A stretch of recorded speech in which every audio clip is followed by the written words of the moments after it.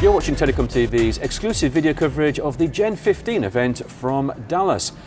And I'm joined now by Josh Goodall, who is VP Network on Demand at AT&T. Josh, thanks for talking with TelecomTV.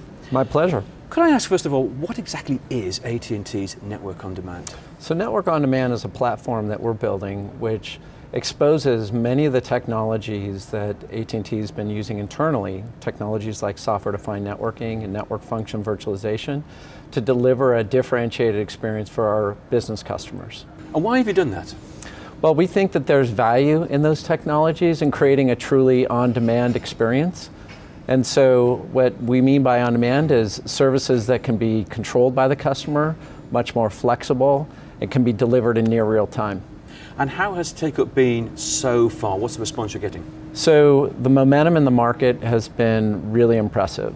And so we've got over 350 customers that have signed up. We really opened up in April of this year.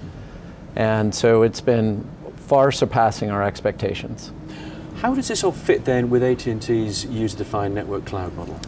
So the user-defined network cloud model that we talk about within AT&T is really utilizing a lot of the same technology. So when we say things like software-defined networking or network function virtualization, we use those same capabilities internally within AT&T, whether it's to drive scalability in the network or to drive down the cost of delivering a service within the network. So they're very closely related, because really all I'm doing with Network on Demand is exposing those same technologies and benefits to our business customers.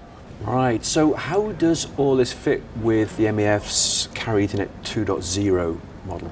I would say when I look at the 2.0 general guiding principles and what we're trying to deliver with Network on Demand, they align almost entirely. It's almost a one-to-one match in what we're trying to do with an on-demand automated network experience that's secure, reliable, and orchestrated. Those principles are shared with both what MEF is talking about and what we're talking about with Network on Demand. AT&T is really progressive with its use of SDN. How far are you going to push SDN in the network? You know, we've started with building a platform, and when I think about Network on Demand, it is much more of a platform than it is a service. And we've launched one service, which is our AT&T Switched Ethernet on Demand, and we're about to launch our second service, which is Managed Internet Service on Demand. And I expect we're just going to continue to add capabilities onto that platform. So we're just getting started, and we've seen great traction. I expect that we'll see more as we add more services to the platform. Final question for you. We have this move towards open solutions within the network, but what does open actually mean? Well, from my perspective, when I think about open, it's moving from a proprietary model and moving to a model where innovation can be done with multiple vendors, multiple providers. It's not necessarily controlled by any one entity.